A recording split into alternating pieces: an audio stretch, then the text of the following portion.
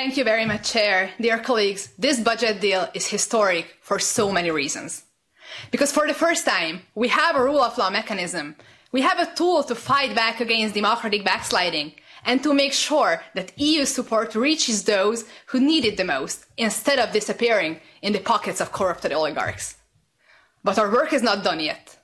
We need to continue to be the voice of our citizens who witness the abuse of EU funds up close day by day and who have spent years calling on Europe to finally do something about it. We need to make sure that Europe continues to listen to them. This rule of law mechanism is not only a piece of legislation. It is a resounding commitment that Europe is ready to take action. Let me tell you, action could not be more urgent. I am sitting here in Budapest, where every day there is a new scandal breaking.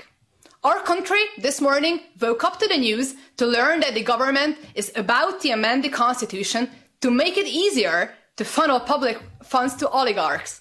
They should be protecting lives, but instead they are protecting their own pockets. And up until now, EU action has been disappointingly slow or even completely absent. But now we have all European institutions, all major political groups lined up behind this commitment. Now there are no ifs, no buts, and no excuses. And let us remember, a few years ago, such a rule of law mechanism or new own resources only existed in the visions that were outlined by my fellow MEPs Guy Verhofstadt or Sophie in 't Veld at the plenary of the Parliament. And I was one of those EU citizens who was inspired by them and who kept on enthusiastically hitting the like and share buttons on social media. And now, thanks to this Parliament, these visions are within our grasp.